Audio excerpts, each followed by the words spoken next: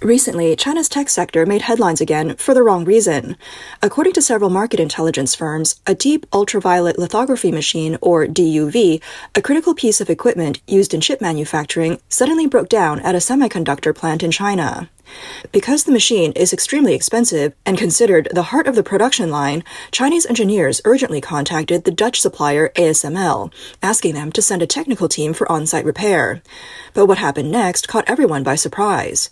When the ASML engineers arrived, they discovered the machine, worth more than 100 million yuan, hadn't failed due to aging or misuse. It had been taken apart by the Chinese engineers themselves. A WeChat account called Jidao reported on October 20th that when ASML engineers examined the equipment, they found it severely damaged. Key modules were misaligned, lenses were scratched, the vacuum chamber was leaking, and some sensors were burned out because of faulty wiring. The report said lithography machines are extremely complex, made up of thousands of precision parts. Some core components are black box designs that permanently lock or destroy themselves if disassembled without authorization, making them nearly impossible to fix. Geopolitical analyst Brandon Weichert commented that this incident reveals China's ambition to break through Western technology restrictions by attempting to reverse engineer. But the effort ended in complete failure. He went on to explain that Chinese engineers took the risk of dismantling an older DUV lithography machine because they were desperate to overcome U.S. sanctions and the ongoing technology blockade.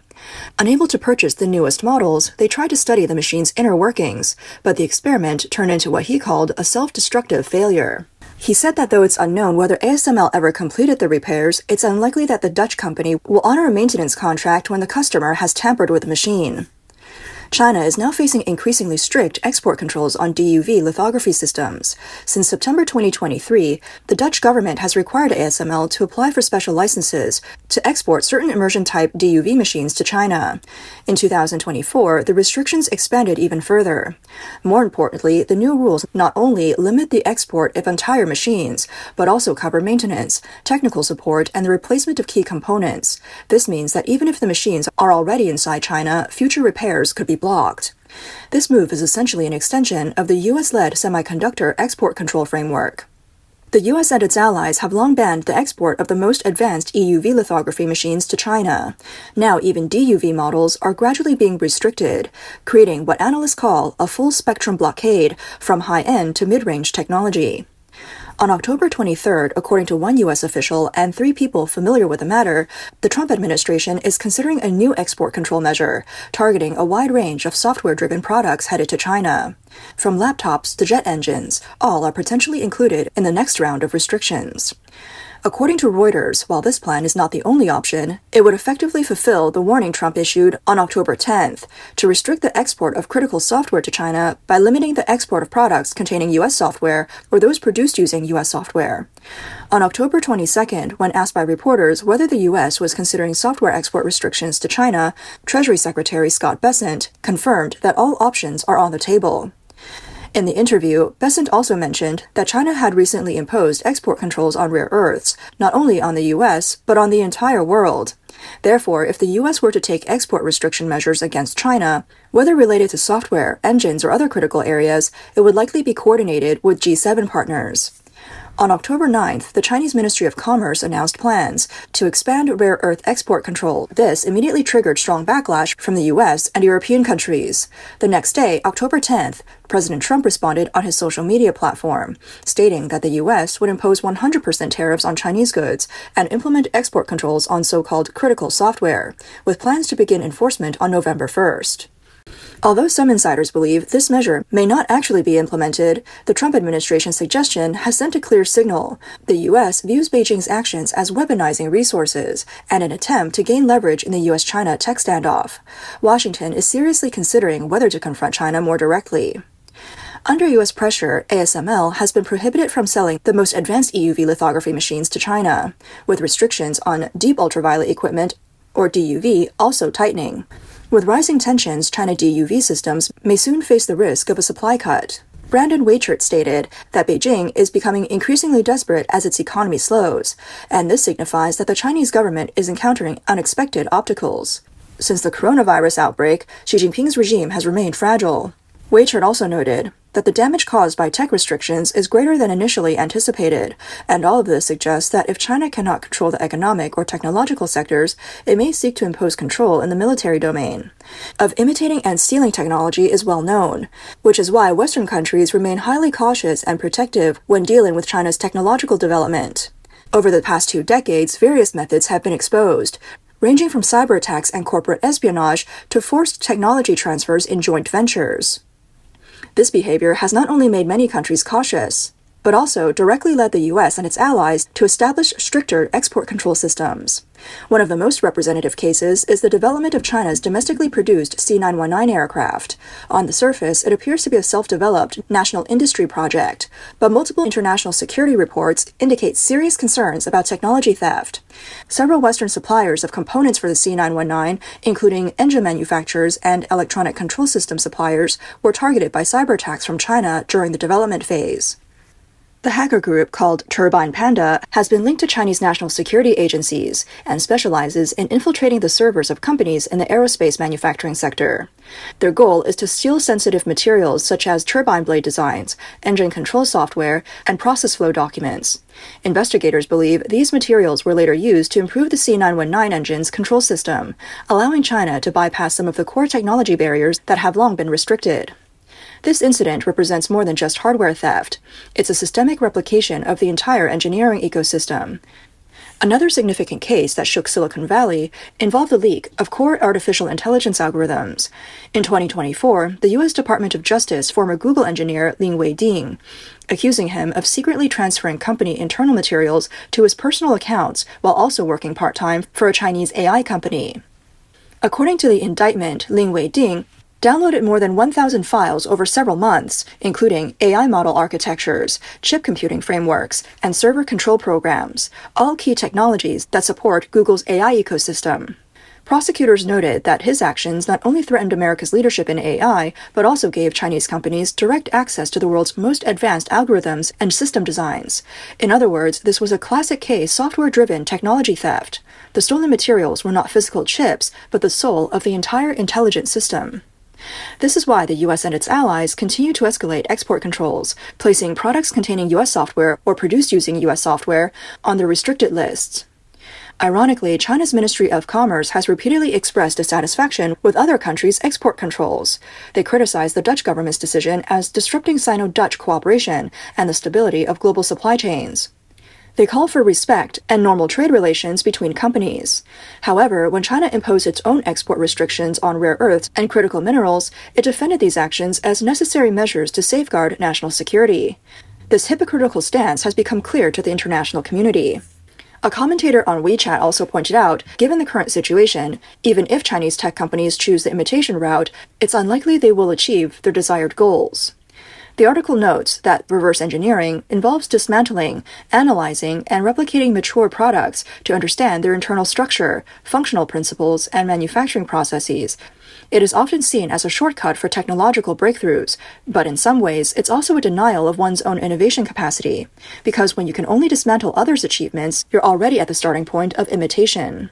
In 1993, engineers at Shenyang Machine Tool Factory dismantled a German DMG 5-axis machine and found a telling inscription on the spindle bearing. "Measuring is destruction." Initially, the engineers did not understand its meaning. However, after they followed their plan and measured, then reassembled the machine, its precision dropped by 30%. This was not a coincidence, but a deliberate anti-reverse engineering mechanism set by the German manufacturer. Once the parts were measured or disassembled without authorization, the key internal components would automatically misline or lock, rendering the machine incapable of restoring its original performance. Japan's Mazak uses a similar defense strategy. Its high-end machine tools are equipped with anti-tamper electronic fences. If the machine detects excessive vibration, or if key components are displaced by more than 10 centimeters, the system automatically locks or even scraps the equipment. In other words, even if the machine is dismantled, only the external appearance can be studied, while the core technology remains encrypted and inaccessible. A troubling example involves a Chinese company attempting to replicate a German high-precision ball screw. A ball screw is a critical transmission component in machine tools, automation equipment, and CNC systems, converting rotary motion into precise linear motion. The term German high-precision ball screw refers to top-tier products made by German manufacturers, who are known for their extremely high precision and rigorous machining processes.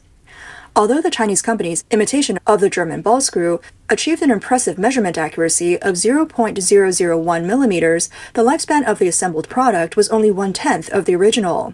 Later, it was discovered that the German manufacturer added a trace of yttrium, only 1/1,000,000th of a percent, which boosted the wear resistance of the steel by 300%. This hidden knowledge in the material mix could not be fully replicated using a spectrometer. This illustrates that real technological barriers are often hidden in subtle details that are hard to see and harder to touch. Meanwhile, Japan's FANUC has an industrial art-level quenching process for its guide rails. Guide rails are core components in machine tools or automation equipment. They carry the slide table and slide blocks in linear motion. Their precision, wear resistance, and stability directly affect the processing quality and lifespan of the entire machine. The quenching process is a key step in metal heat treatment, heating steel to an austenitizing temperature, holding it, and then rapidly cooling it to form a martensitic or binetic structure. This offers high hardness, strength, and wear resistance. FANUC's guide rails undergo alternating deep cryogenic treatment in liquid nitrogen at -196 degrees Celsius and high temperature tempering at 510 degrees Celsius, repeating the cycle 7 times. Some Chinese companies trying to save costs skipped one of the tempering steps, resulting in a scrap rate 5 times higher than Japan's. Swiss company GF Agi Charmil even lets its cast iron beds air dry outdoors for 3 years to naturally release residual stresses. In contrast, Chinese imitation factories use high-temperature baking to speed up the process, which leads to a 0.05 millimeter deformation in the rails after just 6 months. The machine becomes scrap within half a year. The quality gap is self-evident. Because of this, many Chinese companies prefer to import high-priced equipment rather than purchase local imitations. This is not about worshipping foreign brands, but a practical assessment of reliability and precision. While domestic equipment is cheaper, the costs are higher. Frequent maintenance, short lifespan, and poor stability. Ironically, faced with internal demands and external pressures, the Chinese government has publicly claimed that it will soon make breakthroughs in DUV technology. In recent years, several Chinese research institutions and media have announced major breakthroughs in domestic DUV lithography machines. For example, the Chinese Academy of Sciences has publicly stated that it has developed a 193-nanometer solid-state DUV laser light source prototype. The device can generate 193-nanometer wavelength light, but its output power is only 70 megawatts, far below that of international systems. There's also been promotion that Shanghai Microelectronics Equipment, a core Chinese company in the field, has developed a new generation of DUV machines that use a 193-nanometer ARF laser light source.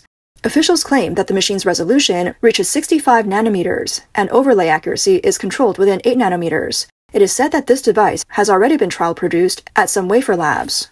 However, the industry widely believes that these achievements still fall far behind the technological standards of international leaders like ASML. Several research institutes have pointed out that while China's domestic DUV lithography machines can reach a functional state, they still lag far behind ASML's immersion DUV systems in key metrics such as exposure accuracy, stability, yield control, and continuous operational lifespan.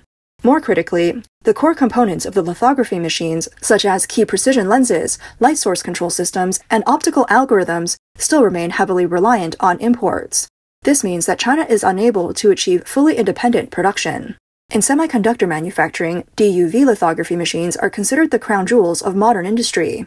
They integrate cutting-edge technologies in optics, materials, controls, vacuum systems, and quantum physics, making them one of the most complex industrial systems created by humans.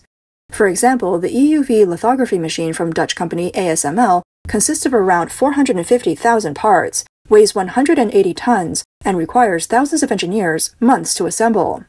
If any part of the process goes wrong, the entire system fails, illustrating the high technological barrier involved. Moreover, the next generation of DUV, the EUV lithography machine, has an even more internationalized supply chain. The light source provided by US-based Cymer.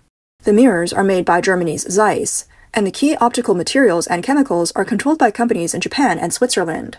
Even if China could assemble the whole machine, it would still face significant challenges in securing a stable supply of these core components. Under strict export controls, this dependency has become an insurmountable technological bottleneck. More importantly, the lithography machine is only one part of the semiconductor ecosystem. Without high-end photoresists, masks, EDA design tools, and process verification systems, even the most advanced machines can't achieve true mass production. Currently, China still has significant shortcomings in these supporting areas. ASML has been developing lithography technology since the 1980s and spent more than 20 years before successfully achieving mass production of DUV equipment. It then took nearly 30 more years to bring the even more advanced EUV technology to market in 2019. Even if China pushes full speed ahead, and even though it may not be starting from zero, achieving stable mass production and building an independent, controllable technological system will still require at least a decade. Thus, it is unrealistic for China to invent and mass-produce a replacement lithography machine in the short term. The problem is not funding, but the fact that a complete technological ecosystem has not yet been established. The breakthrough in lithography is not simply a race of technologies, but a long and complex systemic national project. Therefore, foreign media and analysts generally believe that the Chinese government's so-called DUV breakthrough is more like an exaggerated publicity stunt. The claim that the machine supports 8-nanometer processes is technically not entirely false, but represents a theoretical value. Being able to expose that line width does not mean that it can maintain high yield and consistency in mass production. In other words, China's lithography machines may be made, but they're still a long way from commercializing them.